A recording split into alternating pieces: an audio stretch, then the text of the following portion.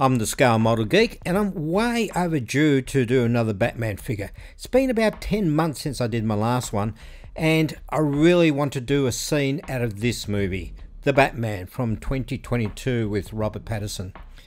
I want to do the scene where it explodes through the fireball during the car chase with the Penguin. I'll be starting off with the kit of the Batmobile from a company called Bandai in 1/35th scale. Now, of course, the Batmobile is going to look a bit weird if it doesn't have a driver, so I created Robert Pattinson as the Batman in a 3D piece of software called Blender. It's in 1/35th scale, so it's popped straight into the car. Now, let's get straight into the build. And because this is a snap kit, I won't be using much glue in this build, and it goes together really nicely. The detail's really good in this kit. During the making of the movie, I heard rumours that they were making the Batmobile based on a muscle car, and when I heard that, quite honestly, I was a bit iffy about the whole idea. But when I saw the behind the scenes images, it was so visceral. I loved the look of it.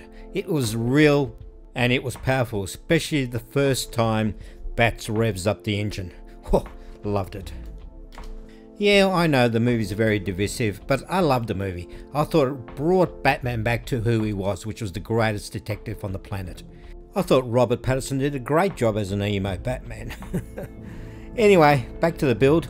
I'm just cutting out the original seat, and that section needs to be totally flat, so a bit of clipping, then a bit of sanding down, and the 3D print of Batman just pops straight in. Then it's just a matter of gluing him in so it aligns with the dash. The great thing about this being a snap kit is that I can put things together, give it a bit of a check, see if it all's going well, and yeah, pull it apart again. Now, I was doing that because I'm going to wire this car up, and it's going to have some headlights, some lights coming out of the bonnet, and also a bit of a fireball down the side of the car. And putting all those lights in is going to be a bit of a challenge considering the scale of the car. It's going to be a bit of wiring underneath the bonnet. There was a fair bit of hacking to do to the frame of it, just to make sure all the wiring had proper access from the front to the back. Now, a quick base coat of some flat black from Vallejo.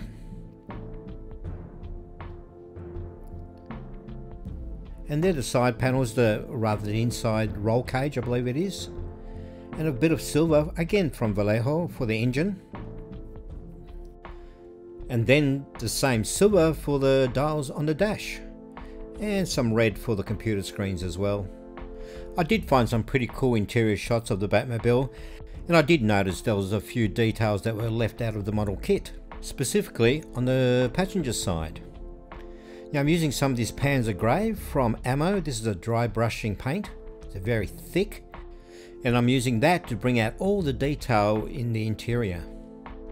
Then the next step was to start detailing the engine.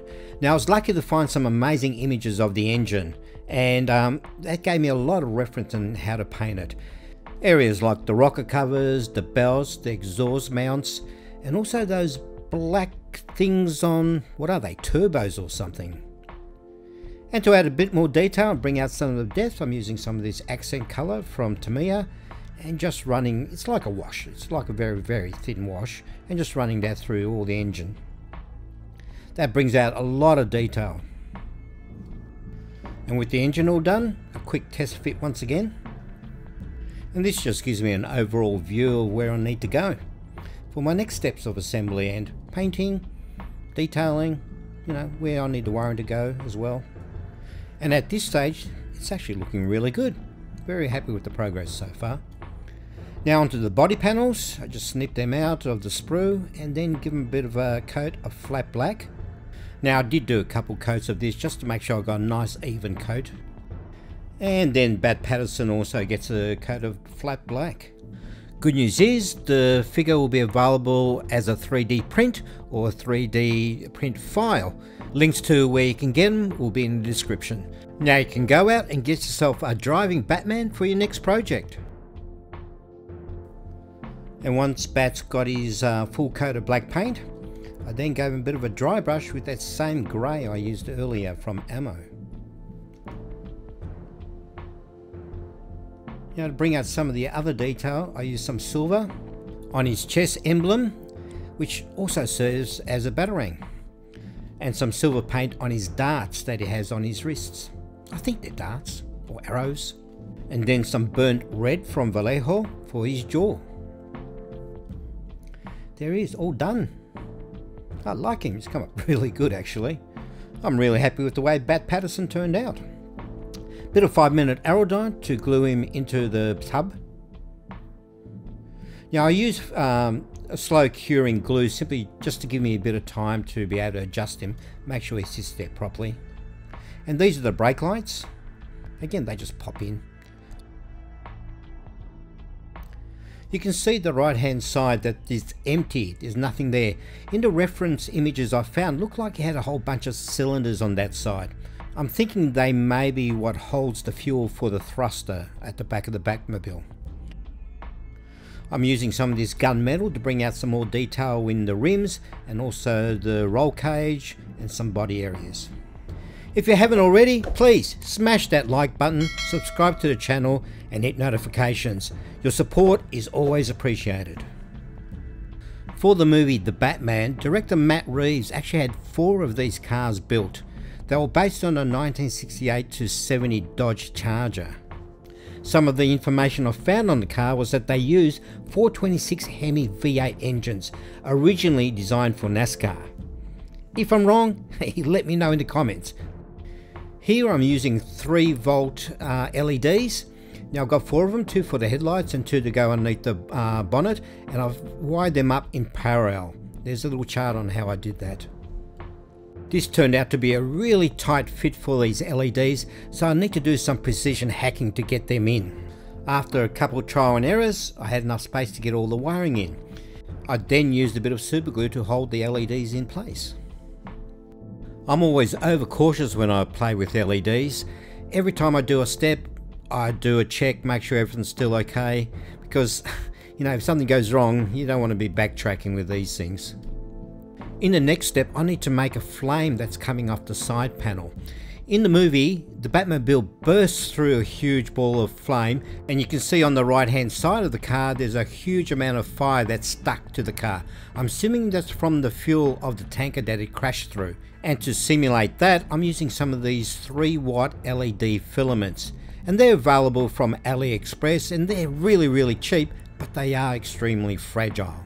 And because they are so fragile, I'm using a bit of super glue, then some of this baking soda, give it a really solid base to stick to, and also remove any flexibility that you would get in the LED filament.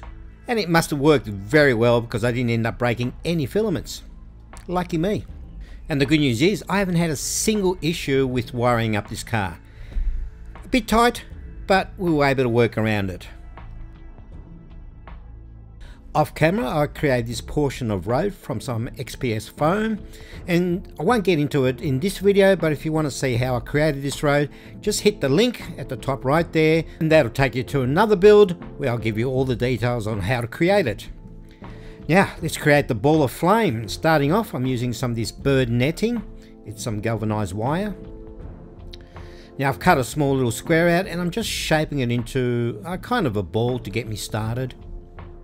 I would recommend when you're playing with this type of netting to use some gloves. I didn't have any at the time, so I kind of ended up pricking myself a couple times. I deserved it. Here I flipped over the XPS foam just so I wouldn't scratch up the surface for some tests. And to create the fire, I'm using some of these cotton balls. All I did here was just tear off a little piece from the ball and just stretch it out, so ended up with a sort of a flame looking thing. And a bit of teasing and, you know, maneuvering, and I got it into place with some PVA glue, and then when we hit the power, it came up awesome. Very happy with that.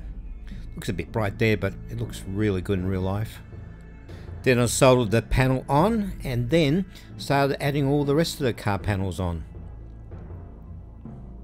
This got a bit fiddly. I couldn't quite get one of the panels down. It took me a little while to pop it into place. And a quick test shake just to make sure I don't have any loose wires under the bonnet.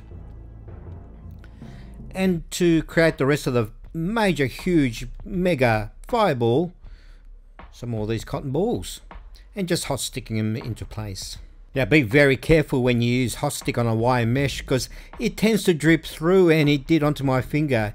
And check out my huge burn, look at that. Ouch, that was painful. But anyways, wear gloves or something. At this stage it's looking more like a cauliflower than it is a ball of flame. So we need to fix that up, and the way you do that is tear and stretch and kind of combine the puffs of cotton together. So right at the joints of the two balls, grab them, twist them and stretch them together, and that combines and it starts to look like a unified ball of flame. Then it does cauliflower. The base color for the ball is sun yellow from Vallejo, and I just airbrush that all over, trying to avoid getting an even coverage. I want it a bit mottled in some of the raised areas. Some of this red, also from Vallejo. The red needs to be on the outer areas, the raised areas. You don't want to get into the crevices because you want to keep that yellow. That signifies it's the hotter areas of the ball of flame. One of the things I was trying to do was to avoid it looking all symmetrical and even. So I had some areas darker, some lighter, you know, something a bit more unpredictable. And to create the wire frame to hold the LED strip, I'm using a coat hanger and some hot glue to create a type of a T-frame. And this frame will hold a 12-volt LED strip. These strips do have very clear markings for the positive and the negative, the plus and the minus. Minus being the black wire. And I printed up this little socket holder to hold a 2.1mm power socket. These strips are perfect for a job like this because they're bright, they're flexible, and they're only 12 volts. Now you may have noticed that earlier I was talking about my LED bulbs that were only 3 volts. So I need to convert the power down to support those. So I'm using this ceramic resistor. This is what they recommended to me at an electronics store, JCar here in Australia. I just know enough about electronics to get me into trouble. The resistor gets soldered onto the positive side, which is the red wire. If you look carefully, you will notice I've added another strip of LED to the front of it, so I get more light coming towards the car. And look at that, look how bright that is. With everything tested and working nicely, I then glue the fireball into place with some hot stick glue, and then hit some of the top areas at the top of the fireball with some black sooty sections. And I make sure I kept on the light just so I had a fair idea what it was looking like during this process. One thing I did realize when I was putting all this together is when I test fit the Batmobile coming out of the flame, it didn't feel like it was coming out of the flame. So I need to add some more cotton balls to the side and slightly covering the car. And by adding these extra pieces, it really felt like the car had come through the flame and that there wasn't just an explosion behind the car. Of course, we've got to do our base coats again, the same type of techniques I used on the big ball of flame. I made sure I still had a bit of access to the back of the fireball, so when I fed through these wires from the car, I had space to wire them together.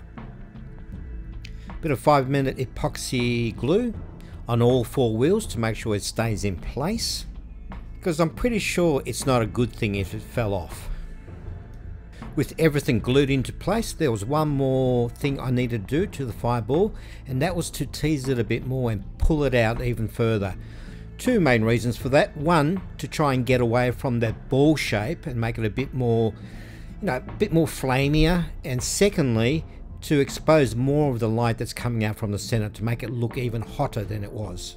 And right here, I was just about to call it done when I realized I had forgotten to glue on the windscreen wipers. So it was back to the sprue, chop them off, paint them up, and with all that finally done, it's time for our hero images.